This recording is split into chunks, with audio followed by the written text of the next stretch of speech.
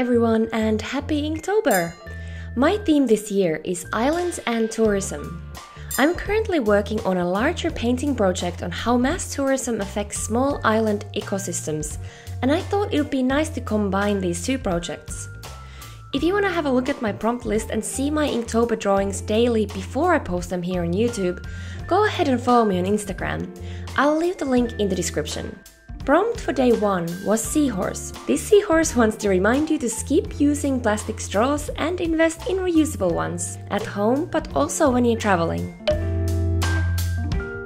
Prompt for day 2 was oxygen. This seagrass called Posidonia oceanica is native to the Mediterranean area and is one of the most important sources of oxygen to coastal waters. This Posidonia population produces 14 to 20 liters of oxygen per square meter every day. I was actually going to use watercolor for this challenge, but I quickly changed my mind. I keep forgetting that I really can't paint that well with watercolor. It's just so difficult to get it right.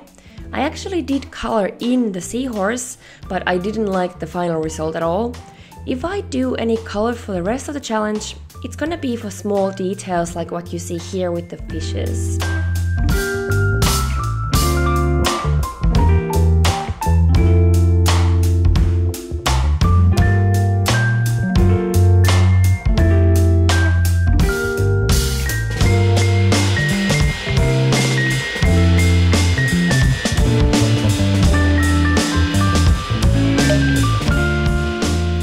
Prompt for day 3 was anchor.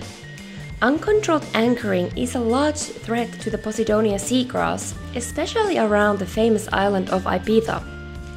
The anchors rip the Posidonia out, simultaneously destroying habitat of ocean creatures.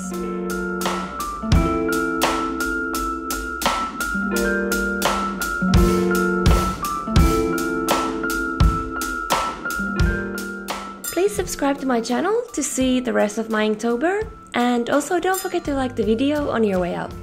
See you next time!